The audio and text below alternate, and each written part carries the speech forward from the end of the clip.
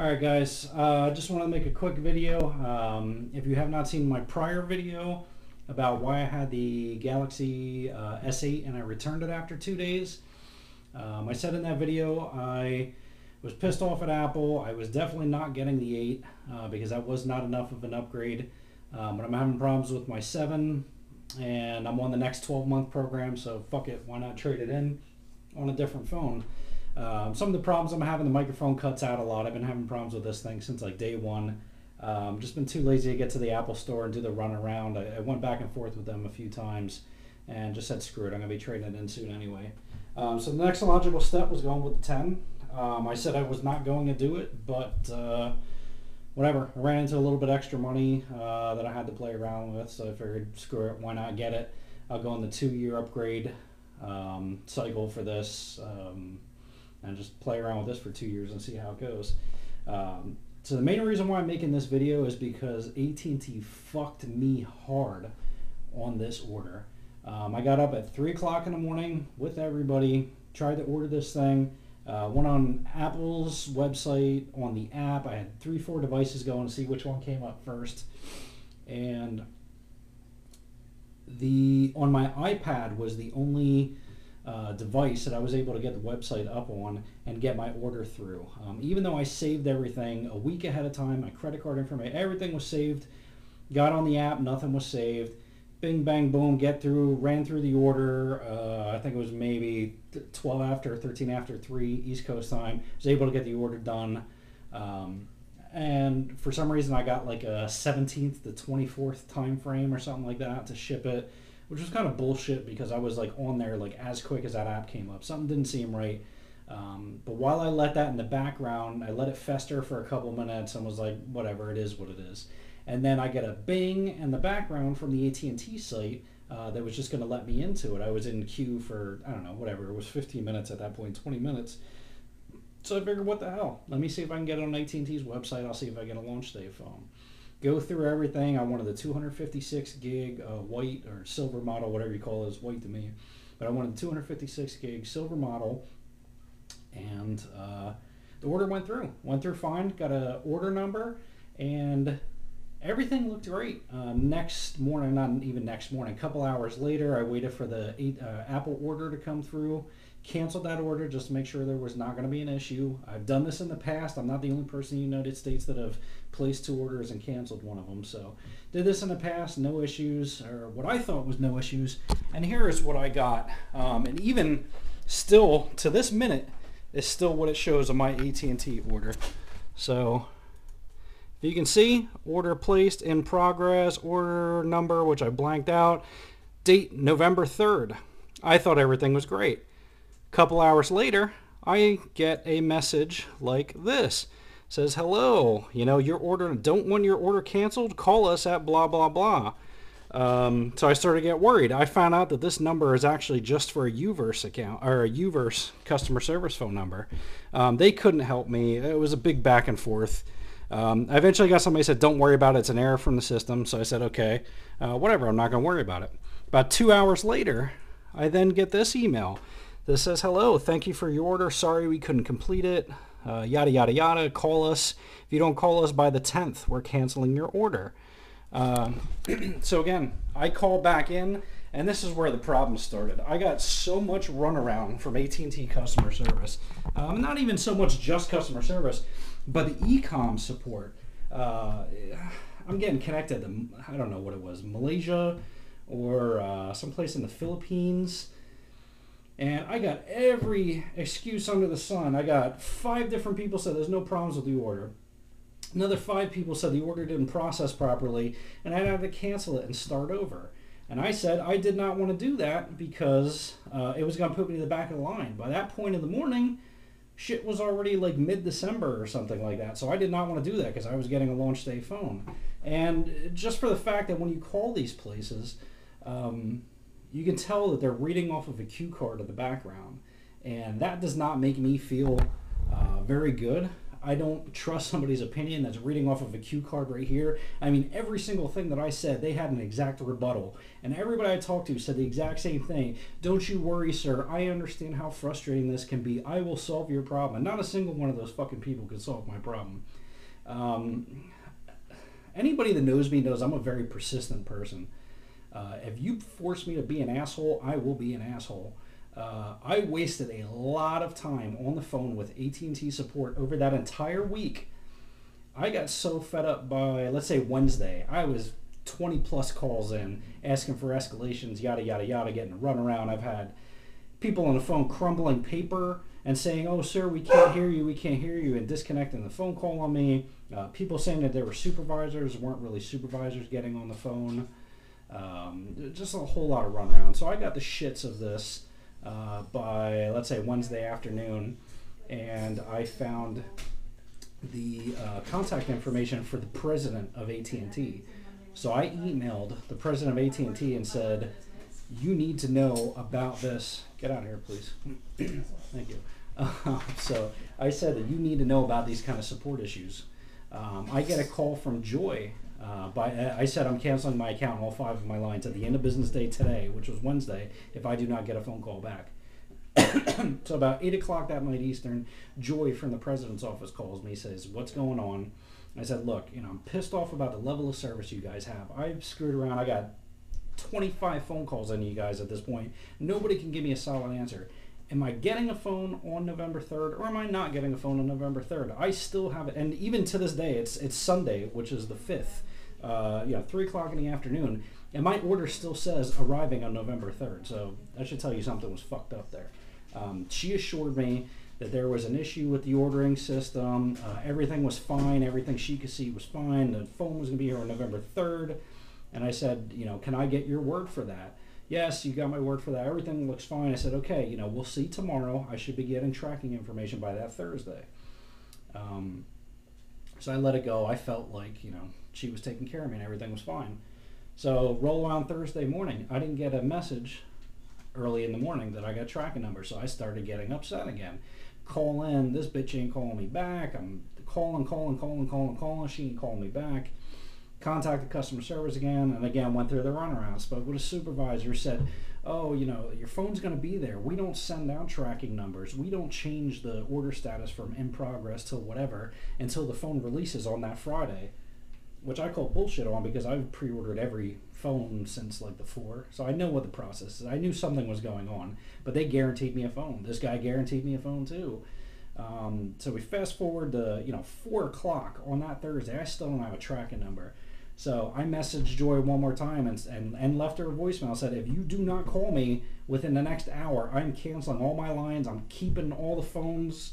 I don't give a shit. I was in just like self-destruct mode at that point. And I definitely would have canceled that account. I was in a position where I was going to pay off all the phones that were on Next right then and there and just walk over to Verizon just over principle.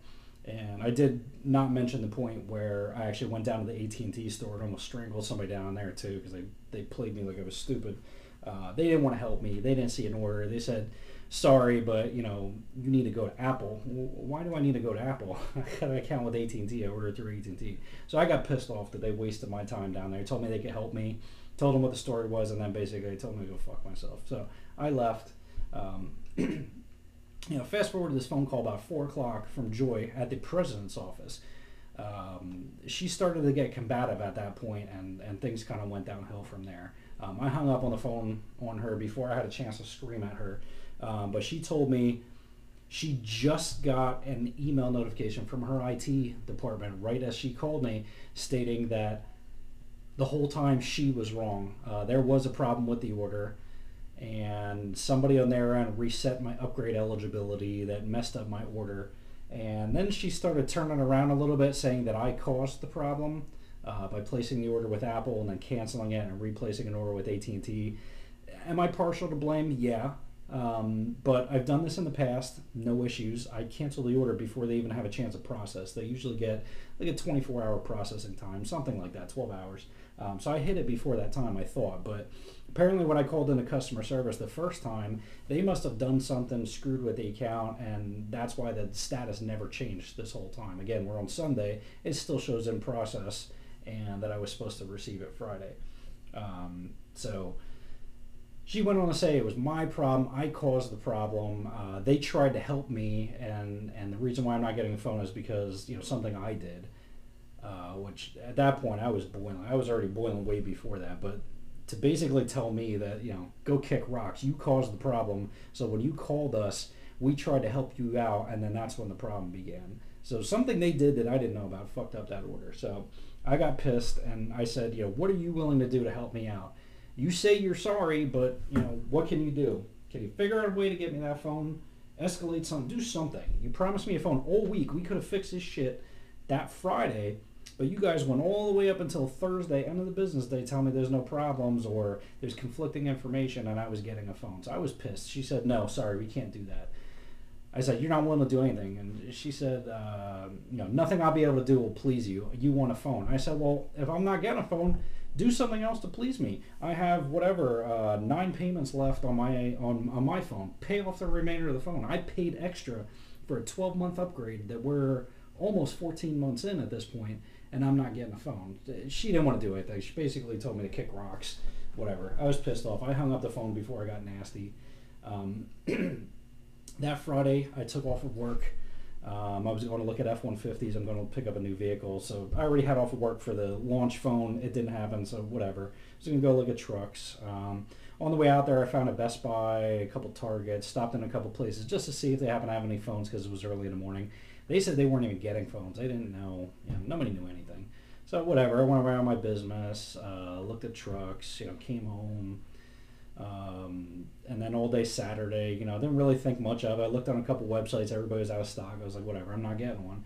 So fast forward to this morning, I go on Mac Rumors, and I see a link that says Apple stores, are now putting out links to saying they have stock. So I said, why not? Let's see what happens.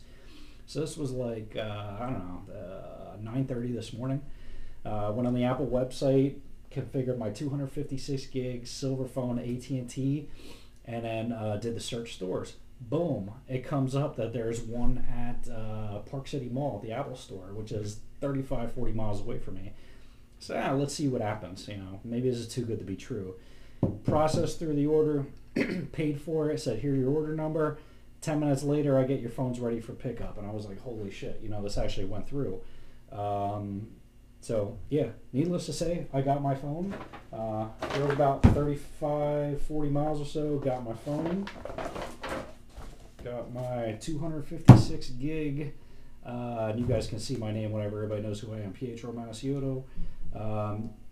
256 gig silver iPhone 10 on AT&T. Did not unwrap the box just because I did not want to deactivate my phone yet. So I'm going to make this as much of an unboxing as possible. I know you guys have seen a billion unboxing videos so far, but this one's a little bit different with some backstory. So I asked the guy, when I went to go pick it up, I said, I was surprised to get one of these today. I thought these things were out. And he said, yeah, we've had some pre-orders. If people don't pick up their pre-orders in 24 hours, their orders were canceled, and they make these available. So I got the only one there today. And I haven't even touched one. I haven't seen one. I haven't had time to do anything. I just want to get in and out of the store because my wife is not very patient. So I'm going to get this unboxed. We're going to go through, and I think I got a little bit of life left on the battery. We'll go through and do this. So again, I have not seen one of these other than seeing other people's videos. Again, box as normal, 256 gigs, serial number, yada yada yada. That's all the shit you guys have seen already. I've been excited to see something without a home button. I don't know how good the Face ID is going to work. I was going to hold off for this, but whatever. The timing worked out good because I was having problems with my 7. Also, I said if they came out at the last phone with 7, they had the gloss black. I said if they come out with a gloss white, I am buying a gloss white phone.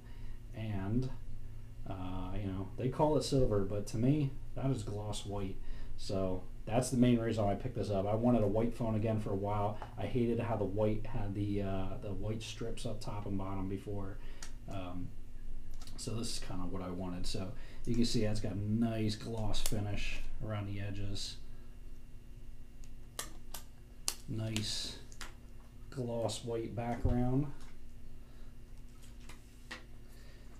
And I just did a backup on my 7 a little bit before I started this, so I'm not going to go through the full setup, but we'll maybe get this booted up again. Look how nice that is.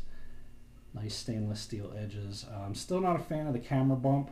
I don't know, man. I kind of wish they would have did this like the 4 to 4S, where they did the camera inset into the frame. You can see how much that sticks up.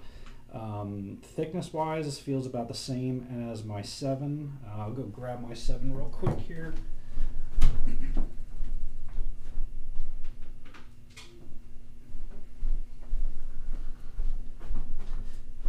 Alright, so size wise compared to my 7, a little bit thicker. I don't know how much you can see there between there. A little bit thicker, a little bit taller. See if I can do this without scratching these up.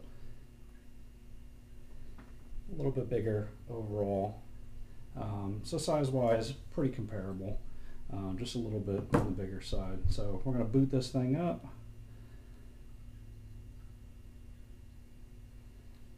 And Apple logo.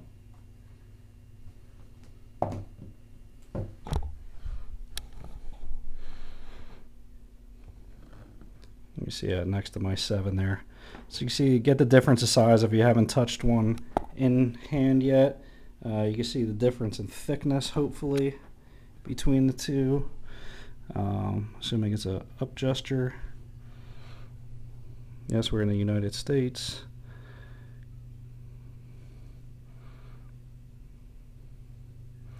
Oh, so apparently we can go through and do the quick start. I may actually try that. I'm going to come back. Obviously, you guys don't want to see my password, so I'll be back in a few. Alright, so you can see the phones. Okay, position this image in the frame of your other phone. Alright, I can't do that without looking at them. What the fuck am I doing? Oh, durr. Gotta take a picture of it. Alright. Finding new iPhone. You're not gonna see my code. Alright. See what this does. I've never tried this before. I guess it's gonna activate. I don't know if it's gonna pull over any pictures, contacts, any of that stuff. We'll see what it does. I don't think I've seen any videos of anybody doing this yet. Could not activate iPhone, probably because my other one's still activated. Let's see what it does.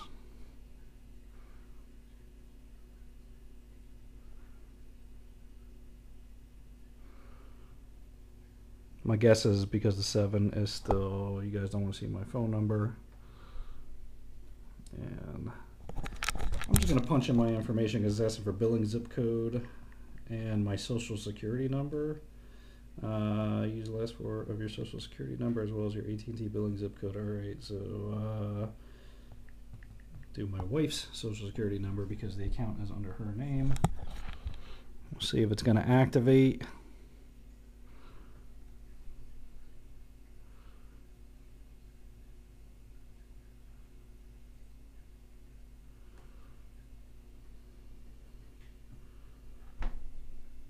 And I don't think I've seen any videos on this portion of it before, so hopefully this is a value add for somebody, seeing how this goes.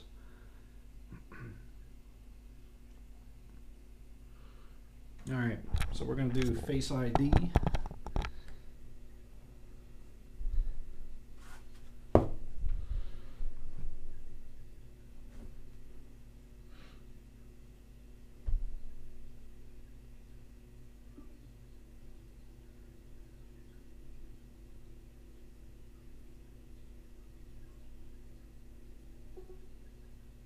Alright, that's it. Face ID is done.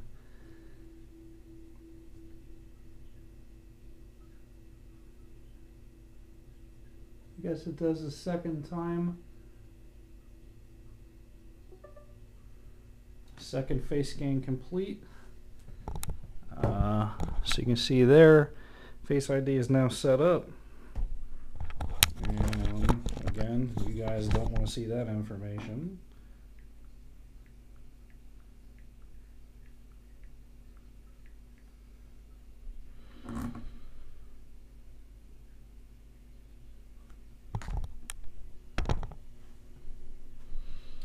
Get it to the point where it doesn't show my personal information anymore.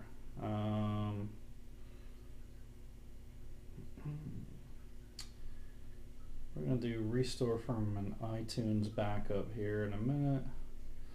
All right.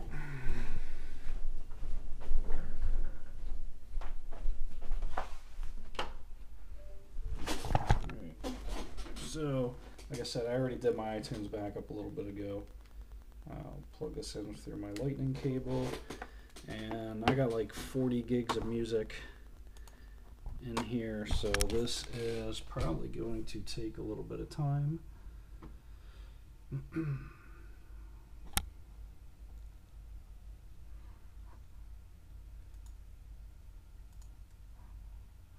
Alright, restore from my backup that was today at 229. You see it's 303 now.